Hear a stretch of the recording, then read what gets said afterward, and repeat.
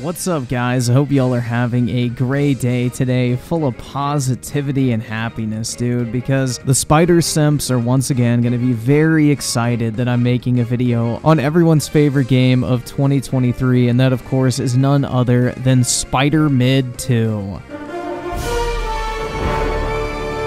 Now, I tried, guys, okay? You know, in my last video I said, I'm hoping I can move away from talking about this absolute dumpster fire of a video game, and well, as usual, man, just when you think it's over, these developers always find a way to one-up themselves at every opportunity. Just when I thought I was out, they pulled me back in. This is where the fun begins. That's right, guys. Spider-Man 2's lead writers confirmed that Miles Morales is now the main Spider-Man in the Insomniac universe. So I just want to say to everybody who tried to say that Peter was not getting sidelined in this story, that said that he wasn't nerfed or made to look weak and worthless in comparison to Miles, you know, the people who claimed that Peter wasn't absolutely getting cucked overall in the story, but, you know, it feels good, man, because we can clearly see that the entire intent of Insomniac Games this entire time was to replace Peter with Miles, which anyone with a functioning set of ears, eyes, and 2 fucking brain cells to rub together could have come to that conclusion after playing Marvel's Spider-Man 2 and looking at that horrible fucking plot, dude. I mean, it was so blatantly obvious in the story of this game that they were wanting to replace Peter with Miles. They even have this line in the game, which, for all you knuckle-dragging Neanderthals who need a fucking drip tray under your fucking drooling mouth, who will still dispute that fact, listen to this shit and tell me I'm wrong.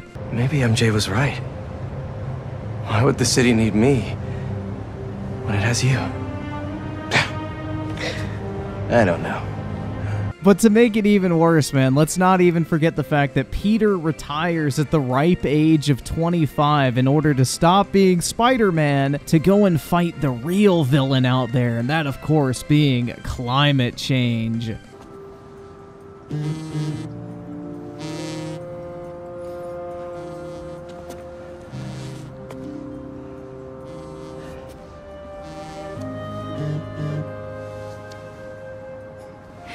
Have you talked to Miles about? Not yet.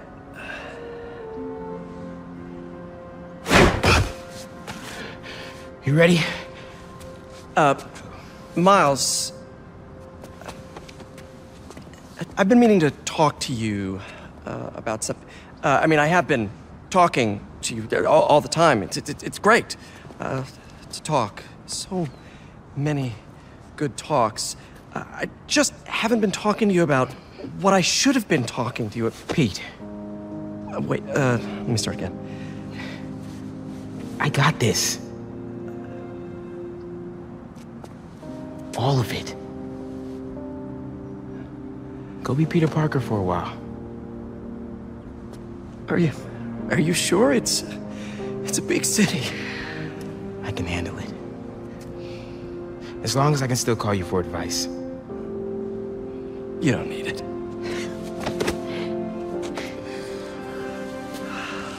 Maybe not now, but there'll come a time. I'm here for you. Always. Big bro. See you.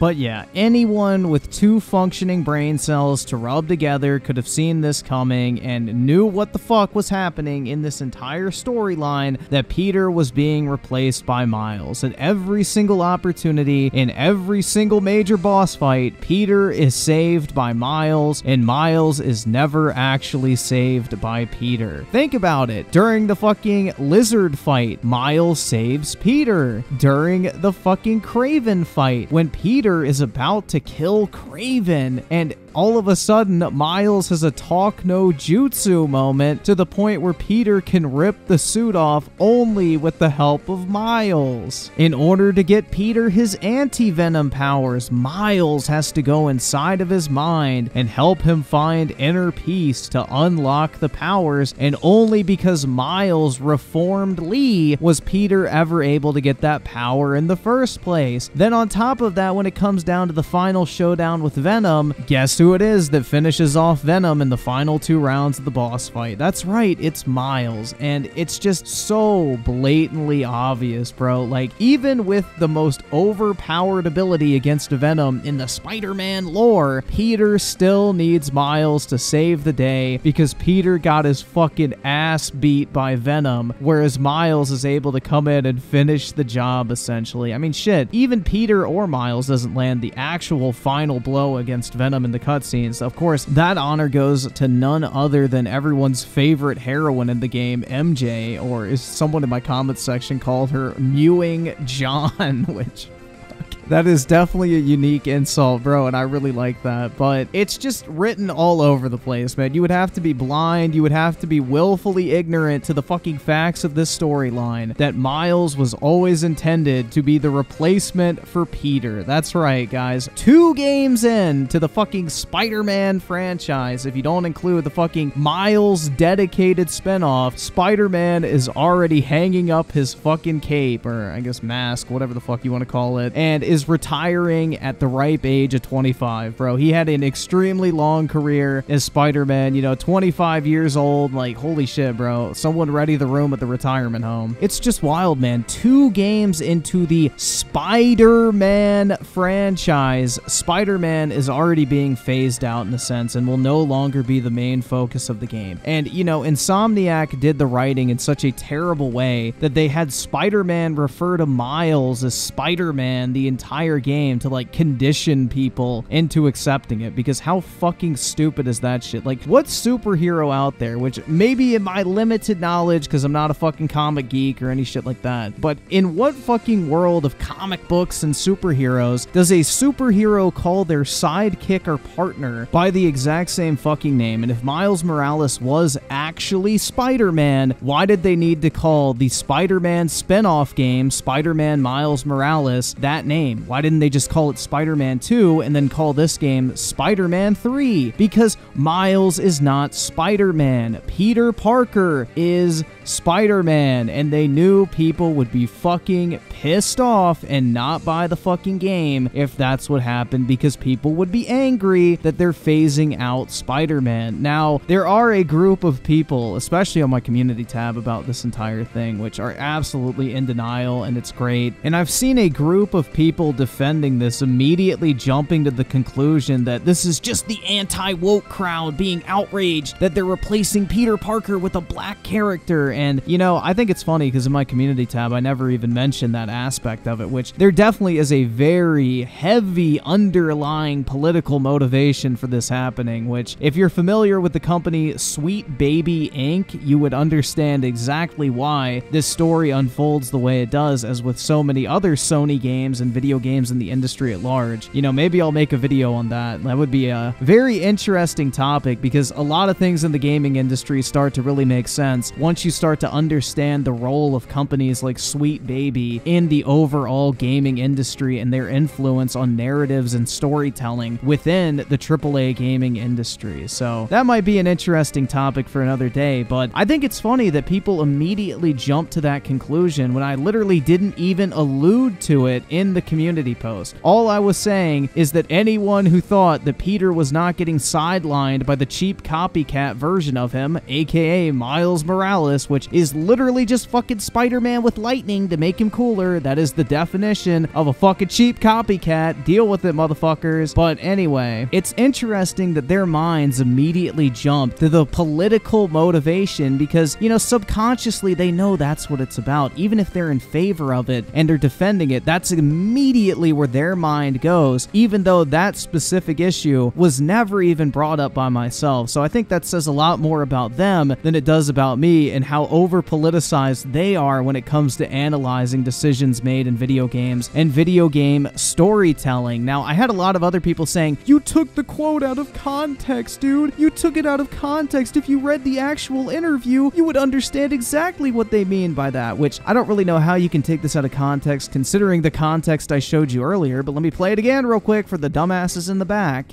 Maybe MJ was right. Why would the city need me when it has you?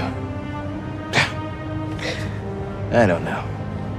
But if that's not enough for you, let's go ahead and read this interview because, you know, I'm sure I will still be accused of taking it out of context. So, you know what? For the dipshits in the back, let's go ahead and go through this interview. So the interviewer asked, you said earlier you basically knew right away that you wanted playable Venom. Does that also apply to ending this game with Miles as the quote main Spider-Man from now on? And Emily Morris, the advanced writer of Spider-Man 2, says, it always felt very natural, and I think we all collectively thought it would happen. To me, it shows a great deal of evolution from Miles. At the beginning of the game, we see him struggling to figure out what he wants to do with his life. By the end, we had Miles carrying the burden of saving the city and also carrying Pete when Pete wasn't strong enough to carry himself at various points. So there you guys go, man. The main focus is the progression of Miles as a character in the story, which is blatantly obvious if you paid attention. So Emily continues saying, that's what's been so cool about writing a story about two Spider-Men. They're both strong, and one of them can be strong when the other is not. By the end, Miles is more confident, and he's like, yeah, I got this. How much worse can things get after what we just went through? But at what point is Miles not strong in this campaign? Like, literally, the one moment you can point to when he gets captured by Kraven, he's still strong enough to not only defeat Lee and pretty much anyone else that Kraven throws at him, he also reforms Lee, turning him into the good guy, and basically indirectly makes Peter anti-Venom in the process, and is never really at any risk of being injured or killed himself because he's simply just bait to lure Peter in to fight Kraven so that Kraven can be challenged by the symbiote suit. And what's interesting is even though Kraven does beat Miles off screen, Miles eventually beats Peter after Peter gets done beating Kraven. So literally at no point in this storyline is Miles ever portrayed as being weak or needing Peter to prop him up. It is the exact opposite throughout this entire story, and Peter gets walked all over like a fucking doormat at every opportunity. But let's keep going, guys. So Ben Arfman, the narrative director of Spider-Man 2, chimed in also saying, to echo what Brittany said, the idea of a two Spider-Man story was always really essential to this game. I think pretty early on we knew that we wanted to have that moment of handing the reins over, and as we developed it, as we started to lay down more track leading up to that moment, it just felt more and more right. I think it was John who wrote that scene in Aunt May's garage, and it's one of my favorite scenes. The way that Miles intuits exactly what Pete is thinking and stops him from stumbling through, trying to hand over the mask, Miles going, you know, I got this, bro. It's such a great moment between the two of them, and it felt like such a natural conclusion. I'm not sure when specifically we decided to do that, but it always felt like the only way the game could end. So there you guys go. Literally in this quote, he says that at a certain point in the development of the story, they decided this is how they wanted the game to end, and they essentially laid the track leading up to that moment, meaning they came to this conclusion that they wanted Peter to be replaced by Miles, and they needed to construct a story that would be able to get fans to accept that and come to the conclusion themselves that, yeah, this is the right thing to do, bro. Peter needs to retire at the age of 25 and go save the fucking climate, especially after getting his own set of symbiote powers, and, you know, he needs to stop being Spider-Man, stop saving lives, and focus on the real enemy out there, climate change, and save the planet instead.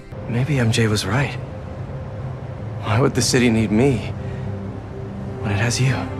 But yeah, this quote literally confirms that replacing Peter was always going to be the focus of this story, and that essentially the entire plot line of this game is Miles' coming-of-age story, essentially, to become Peter's replacement as the main Spider-Man. But this interview continues on this particular topic. So the interviewer asked another question, saying, before getting Miles to that point, he gets sidelined as Peter becomes more enmeshed with Harry and later the symbiote. What a shame. shame, man. You know, Miles gets sidelined in a Spider-Man game for Peter Parker instead. Oh, the fucking horror. That's clearly by design. But did you ever worry about shortchanging Miles too much? To which Emily Morris replies saying, I joined the Spider-Man 2 team maybe about a month into production and remember being asked how I felt about both Spider-Men. They asked, through the view of a player who didn't know what happened next, if I felt like the distribution between the two leads was okay. There was always a constant checking in and going back to our North Star to make sure that we're headed towards the kind of story that we wanted to tell with these two heroes. So I've seen a lot of people in my comment section saying that Spider-Man is still the main focus of this campaign, which I would vehemently disagree with. He might have the most screen time, but Miles is the true hero of this story if you actually look into it. But this confirms what we already knew. Peter at no point was ever supposed to be the main focus of Spider-Man 2. At the very least, it was supposed to be equally distributed between the two of them. So this entire narrative that people are pushing, that the plot line of this game revolves primarily around Peter, is nipped in the bud immediately when the writers were literally doing consistent checks to make sure that the story was balanced in favor of both Spider-Man characters and not too heavily tilted towards Peter. God forbid that Peter Parker be the main focus of a Spider-Man game. But Ben Arfman continues saying, we always knew that this wasn't a mentor-mentee story. This was about two Spider-Men who are incredibly good at what they do. You see in the opening with Sandman that they've got this solid partnership, which then gets challenged by not just Harry and the symbiote, but also Mr. Negative. All these things are coming in to challenge that core partnership. Throughout development, we pushed and pulled things in different directions because we pride ourselves on being a team where great ideas can come from anywhere. But we always had this confidence that we were going to do service to both Spider-Men and tell an exceptional story starring both of them. And I would say there's only one response to that. Mission failed. We'll get them next time.